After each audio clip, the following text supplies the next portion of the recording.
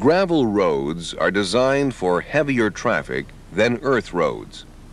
With proper maintenance, they will also last longer. Even with frequent smoothing and reshaping, the effects of weather and traffic will eventually erode the wearing course of compacted granular material. If the wearing course is not restored, the subgrade will become damaged, requiring the road to be rebuilt. This videotape will focus on adding new gravel to restore the wearing course. This operation is called regraveling. Regraveling is a major operation which involves many workers and pieces of equipment. It is essential to have good planning and coordination with your maintenance engineer. Schedule regraveling during good weather. Too much rain will delay the operation.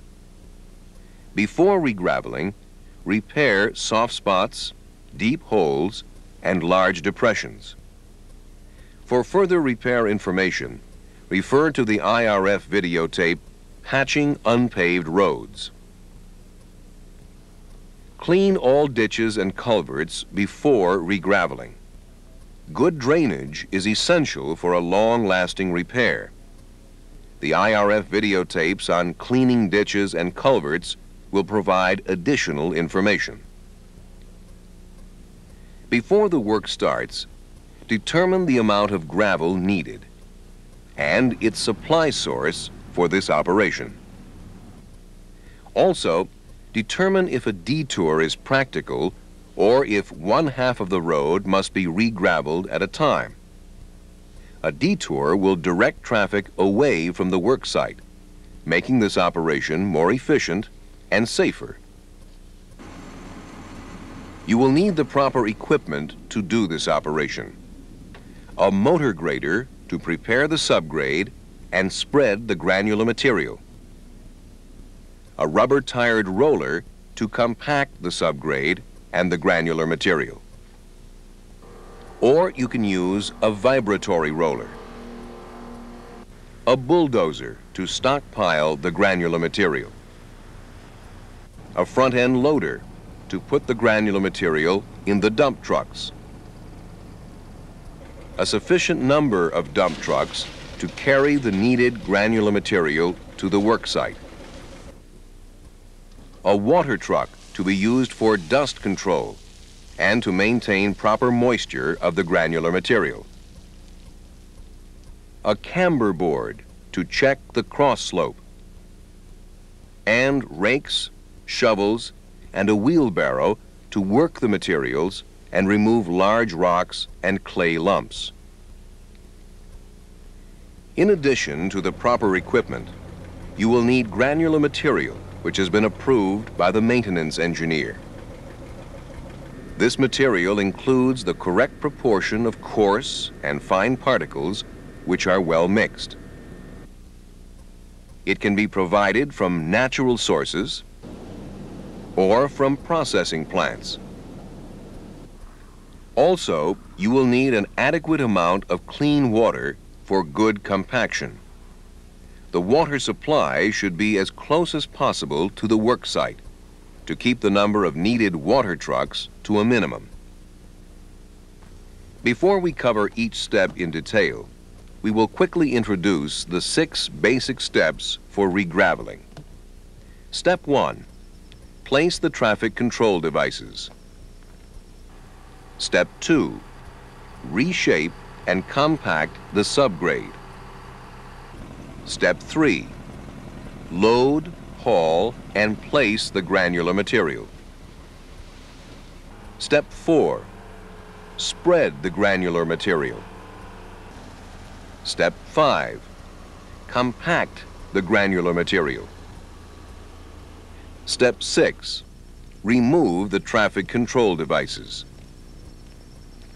We will cover each step in detail. Step 1. Place the traffic control devices. Follow correct procedures for proper placement of signs, cones, and barricades. They are important for everyone's safety. If this repair reduces 2 lanes of traffic traveling in opposite directions to 1 open lane, you will need flagmen to direct traffic. Refer to the IRF videotape on traffic control for further instructions. Step 2. Reshape and compact the subgrade. If regraveling must be done during dry weather, spray just enough water on the road to dampen its surface. However, the best time to reshape the subgrade is immediately after a rain. The damp surface will be softer for blading and will prevent the loss of fine particles. To reshape the subgrade, start from the outside edge. Work in passes about 200 meters long. If the surface is very hard, use the scarifier to break it up. Be sure to remove large rocks and clay lumps. Set the blade to cut to the bottom of the surface irregularity. The bottom edge of the blade must be in front of the top edge. To obtain the proper cross slope, which is generally 4%, position the blade so the end near the center line is slightly higher than the other end. Next, angle the blade between 30 and 45 degrees to the motor grader's axle to form the windrow toward the center line of the road. Now, shift the blade to place the windrow inside or outside of the wheels. Lean the wheels in the direction of the windrow to be formed to help counter side thrust on the blade. Make a windrow. Do not run the motor grader's wheels over the windrow. Next, spread the windrow. Set the blade forward at the top. Angle the blade to pick up and spread the windrow from the center toward the edge of the road. Adjust the position of the blade parallel to the cross slope. Spread the windrow evenly to form the proper cross slope. Continue reshaping the subgrade on the other half of the road. To check the cross slope, use a camber board. The camber board measures the fall of the road surface from the center line to the edge. This is called the cross slope of the road. The camber board must have the same cross slope that you want for your road.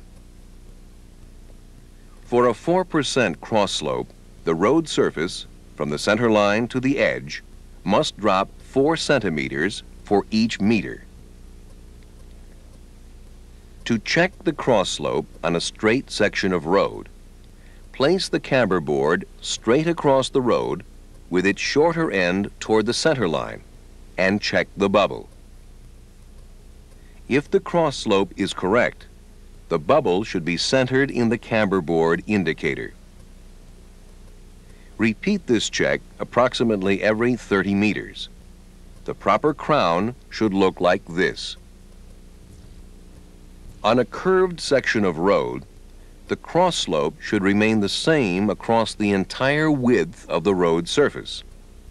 No crown should be evident, and the cross slope should look like this. Make the transitions between the curved and straight sections of the road gradually to look like this. If the bubble is not centered, the cross slope is too steep or too flat. To correct the cross slope, blade and spread the material again. The proper cross slope is very important for good drainage. When you have obtained the proper cross slope and before you compact the subgrade, use the water truck to add moisture if the subgrade becomes too dry. Compact the material with a rubber-tired roller by starting at the edge of the road, then overlapping each pass 1/3 the width of the roller as you move toward the center. Make several complete passes across the subgrade surface to fully compact it. This is necessary to support the new wearing course. Do not destroy the crown by making a pass down the center line of the road. Step 3. Load, haul, and place the granular material. Use a bulldozer to keep the granular material in a shaped pile. The front-end loaders cannot work effectively with a hard bank or a low pile of material. Organize the loading operation so the dump trucks can be loaded quickly. After the trucks are loaded, haul the granular material to the work site to be distributed over the compacted subgrade. To dump the granular material, start at the far end of the work site so that the piles of gravel do not obstruct the following dump trucks delivering later loads. Space the piles according to the thickness desired for the wearing course. Dump the granular material in low piles near the edge of the road. Step 4. Spread the granular material. Start when there is at least 200 meters of dumped material. Set the blade to spread the material across the subgrade in an even layer. Several passes may be necessary to blend and spread the granular material evenly. Between passes, add water until the moisture content is correct for compaction. To quickly test the moisture content of the granular material at the work site, squeeze a sample in your hand. If it crumbles, it is too dry. Water must then be added to increase the moisture content. If the sample remains in a ball after you squeeze, the granular material has the proper moisture. This will help obtain good compaction. If the sample runs out between your fingers when you squeeze, it is too wet. It must be allowed to dry before compaction.